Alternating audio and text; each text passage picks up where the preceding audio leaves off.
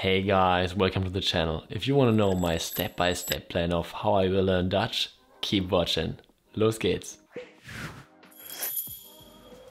My name is Dustin and I'm an IT project manager from Germany. On this channel we create content that helps us to be more productive, to learn new things, especially languages, and to live a happier and more fulfilling life. Learning a new language is a great opportunity to take you with me on that journey and to show you in detail what I do. So we will start from scratch and then work our way towards fluency. Let's enjoy the ride together. First of all, a small disclaimer, how I learn languages varies. So each day I learn something new.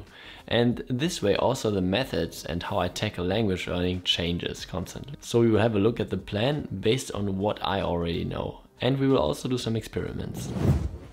Normally I would start with the accent and IPA because I think it's really important to be understood right from the beginning. I would analyze the language and have a look at the IPA to see if there are sounds that are new to me, that I should learn beforehand, that I need to learn mechanically. I already did a video about that, I will link it also here. With Dutch, I already know that all the sounds are within the range of pronunciation that I can do. So I will skip this step. This step can of course be perfectly combined with an exercise like assimil and shadowing all the stuff like Alexander Arguelles proposes on his channel. This will be probably a part of another language learning project. And then I would review if there's a different script I need to learn. This I would do in advance to give me lots of time to digest it, to let it really sink into my brain. I would use, for example, an app like Scripts to really hammer it into and to repeat it over and over again over a longer period of time for a short amount of time each day. Dutch has not a different alphabet nor any signs, so I can skip this one as well. Step 3 would be to get an overview over the language and to see what things are important to know before starting to learn it. Since I've had Dutch already for 2 years at school, I can also keep this step really short. Probably I will use later an app like Busuu or Babbel to get deeper into noticing stuff, so following the noticing hypotheses. But for the beginning, I will just use the phrasebook from Lonely Planet to get a quick overview of the language again and to refresh my mind. It just takes about 1 or 2 hours and yeah, will really help me. Then I will also copy all the most important verbs and conjugations from that book into Notion. And now step 4, and probably one of the most important steps, comprehensible and compelling input, to learn to understand the language. This one is crucial and will prepare us to speak the language at a later point in time. Consuming massive amounts of compelling and comprehensible input is something that will stay with us for months, maybe years. There will be along the way more and more new content, but especially at the beginning, we try to focus on repetition. So how are you going to do that? First of all, we will use drops to build up a basic vocabulary, while at the same time repeating the stuff over and over again. So we will repeat the words once we hear them. This way we will also work on our pronunciation. It's kind of like shadowing light. I've already made a video about drops and I will also link it here. Then get the basics right. I will use LingQ to learn all the starter material and especially the mini stories. I've already learned the mini stories for Italian and French, so I know the content inside out, and this will really help me to get into the language quickly. If it's about repetition, I really need a goal that motivates me and keeps me going. So I'm aiming to have read all the mini stories and to have listened to them at least 10 times each. This should get us roughly to an A2 level of comprehension. Then from there on we will move on and consume all the easy Dutch material on YouTube. So we will use the LingQ browser importer to get it into there, and then we will read the subtitles and afterwards watch the YouTube videos. This shouldn't take me too long because the Easy Dutch YouTube channel is pretty new and there are only like, I don't know, 14 videos or something around by now. And then the next one, I'm pretty excited about this one because it's new to me and I haven't done that before, and I got it from Language Lords on YouTube. It's also about building up our comprehension, and we will use 5 TED Talks for that. We will watch them with subtitles and we will try to understand everything. We will look up words and yeah, we will review them on a daily basis. No flashcards are needed and context and pronunciation are key here. Step 5.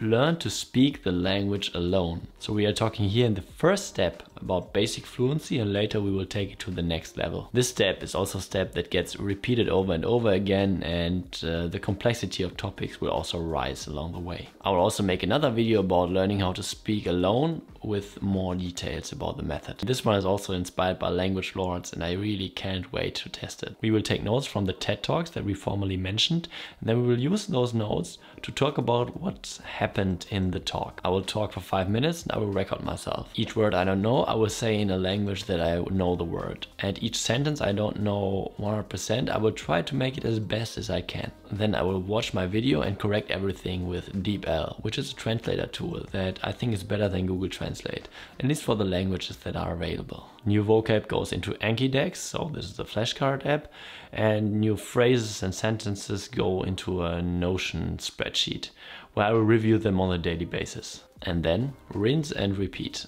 until we really know how to talk about the topics and until we get safe. Then we will also use the shadowing technique on YouTube videos at that point in time. Also on TED Talks, for example. We will play one sentence, repeat it afterwards, and we will do that over and over again, also for 5 minutes at a time. This way, and after we have done that for a certain amount of time, we should be able to really know the content by heart and have the pronunciation on point. italki sessions for Dutch are more expensive than French or Italian ones, so we want to make sure that we get as good as we can get by speaking alone, by practicing alone.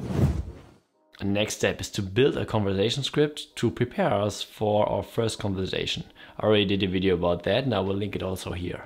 Yes, I think it's great to have real conversations, and if you have the possibility, you can also start early, but I think it makes more sense to have the basic fluency even before starting to talk to people. You can reach basic fluency alone, but you really need to be disciplined. The problem is that it can be really hard to motivate yourself to sit down and to talk to yourself and to do all those exercises, and it can be easier then to just schedule an italki session and to talk to a real person, because then you are forced, because you have scheduled something and you need to attend and you need to be there. To make my progress and goals visible, I have prepared a Notion page, like I do for all my projects. This ensures that I stay motivated and that I always know what to do next. Important also to mention is that we should finish before we start something new. So stop starting and start finishing. Otherwise you have 1000 things started, but you have no sense of accomplishment and you will lose focus. I also already made a video about making things visible and I will link it here. Now we know what we want to do and we got our goals.